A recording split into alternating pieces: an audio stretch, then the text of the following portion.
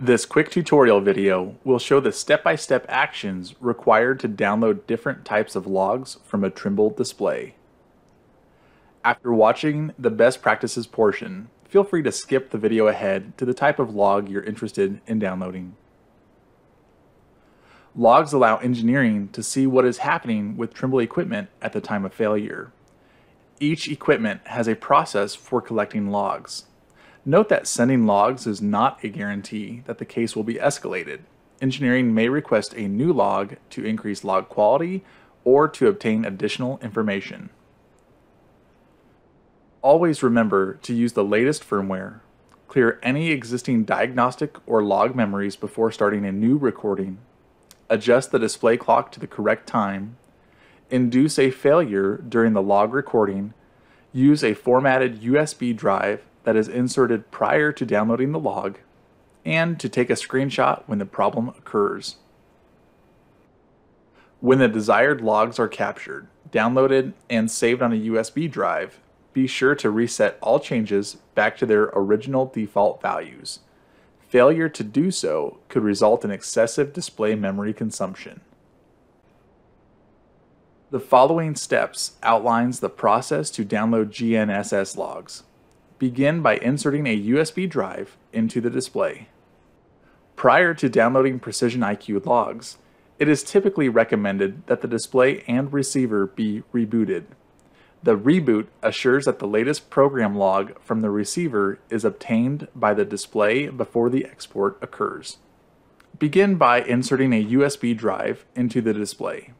After opening App Central, tap on the menu icon in the top left corner. Then tap on Support. For GNSS issues, select the period of time that contains the failure. The selection of 24 hours is a larger file and will take longer to copy to a USB drive.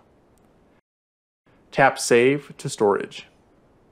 Find the USB drive by tapping on the menu icon in the top left corner. Tap Save and proceed to safely remove the USB drive.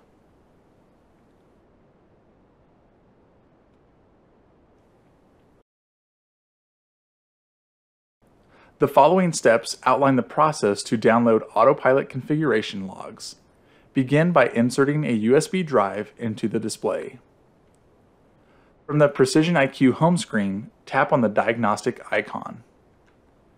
Then tap on the configuration button below the AutoPilot or EasyPilot heading. At the top, tap on the Advanced tab. Then tap on the Get Advanced Setup File button. To select the correct USB drive, tap on the menu button in the top left corner. Then tap on the desired USB drive.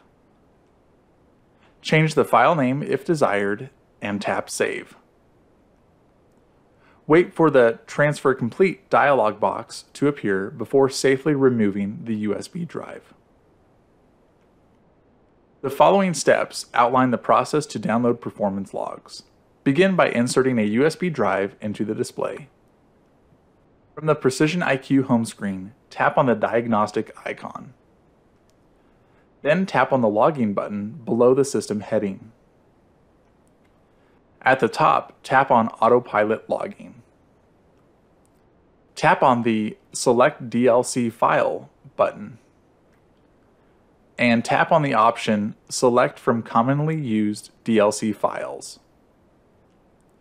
If the machine is a CAN install, use the Performance Test CAN valve option. Otherwise, if the machine is using AutoPilot with an H3 or H4 valve, or if the machine is using AutoPilot Motor Drive or EasyPilot Pro, use the Performance Test All Platforms option.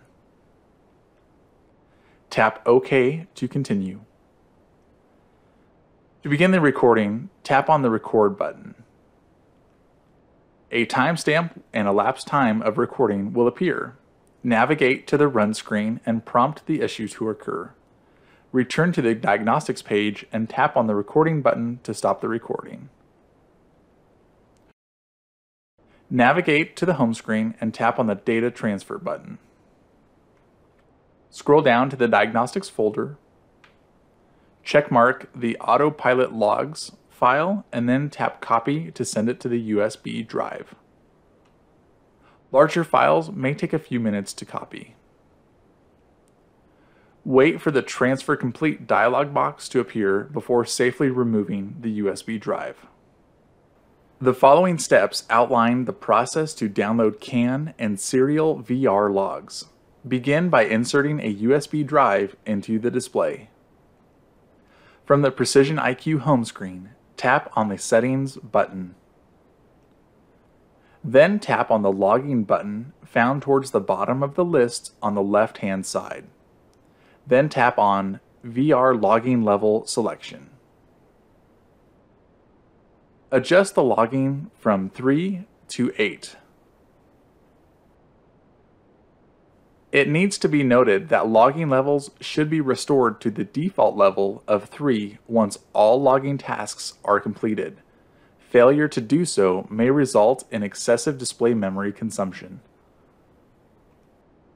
Proceed to tap on the Diagnostics button and select the Logging tab found under the System heading.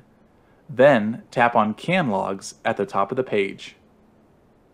Select the CAN ports that the equipment in question is connected to. If you are unsure which ports to select, select All Ports. Tap on the trash icon to erase any previously logged data. Disconnect the plug connecting the system to the Field IQ implement. Wait a minimum of 60 seconds with the plug disconnected. Then reconnect the cable and reproduce the issue during the data and log collection.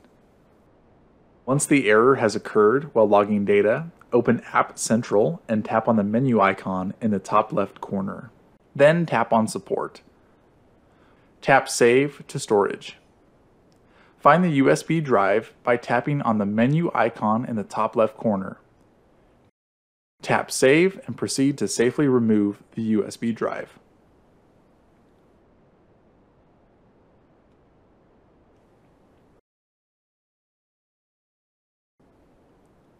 The following steps outline the process to download AutoSync Verbose logs.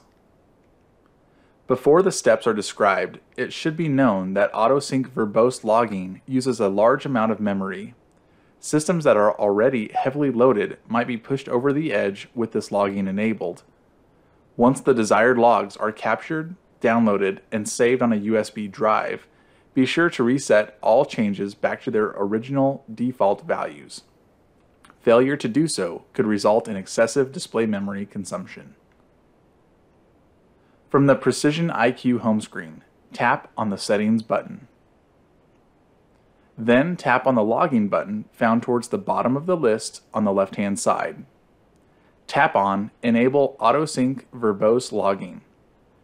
After prompting the issue to occur while logging, turn the verbose logging off and proceed to download the log file. Once the error has occurred while logging data, open App Central and tap on the menu icon in the top left corner. Then tap on Support. Tap Save to Storage. Find the USB drive by tapping on the menu icon in the top left corner. Tap Save and proceed to safely remove the USB drive.